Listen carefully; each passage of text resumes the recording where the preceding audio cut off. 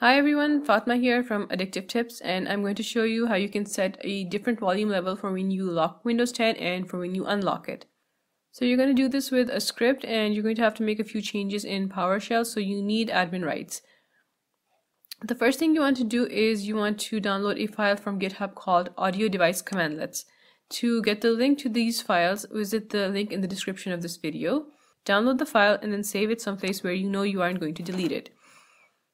You're going to need to enter the path to this file in this next step. Open PowerShell with admin rights and run the commands that you see on your screen. Run the command one by one, and in this path here that you see next to copy item, you want to replace it with the path to the file that you downloaded before. So that's about it. The commandlet has been imported and installed. Once you run these commands in PowerShell, you can create the script that's going to set the volumes. Open Notepad and paste this bit of code that you see on your screen. You can change it to suit your needs. Replace 20 with whatever volume you want to set for your system when you lock it.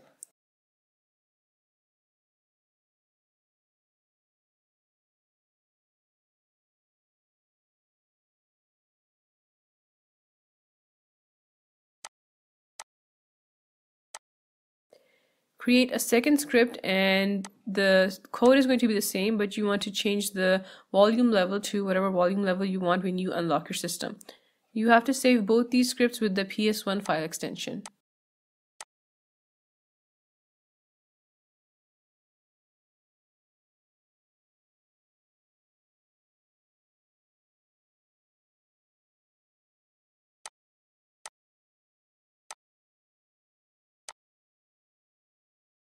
In order to run the script, you have to create a scheduled task. Open Task Scheduler and click Create a New Task. Give it a name that tells you what the task is for, and give it a description to be safe.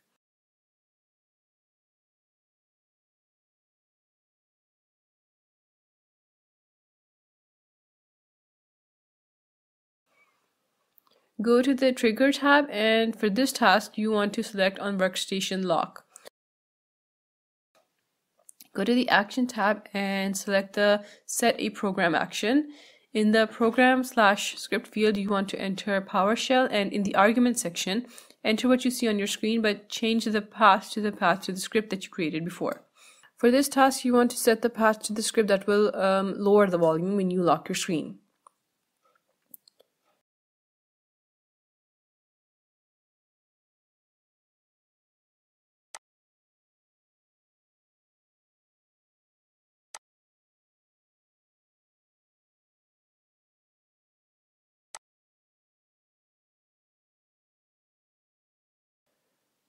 So go ahead and save the task, and you need to create a second task that's going to run the second script that you created for increasing the volume when you unlock your screen.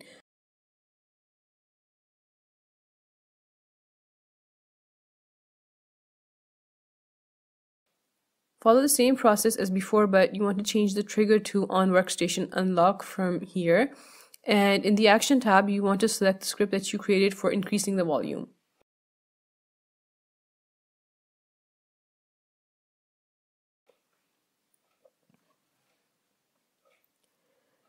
That's about it, and make sure you give both tasks a name that tell you what they're for, because you might want to disable them later on, and it's going to be easier to find them if you know that they have a name that makes them easy to identify. I'll see you later with more tips and tricks for Windows 10.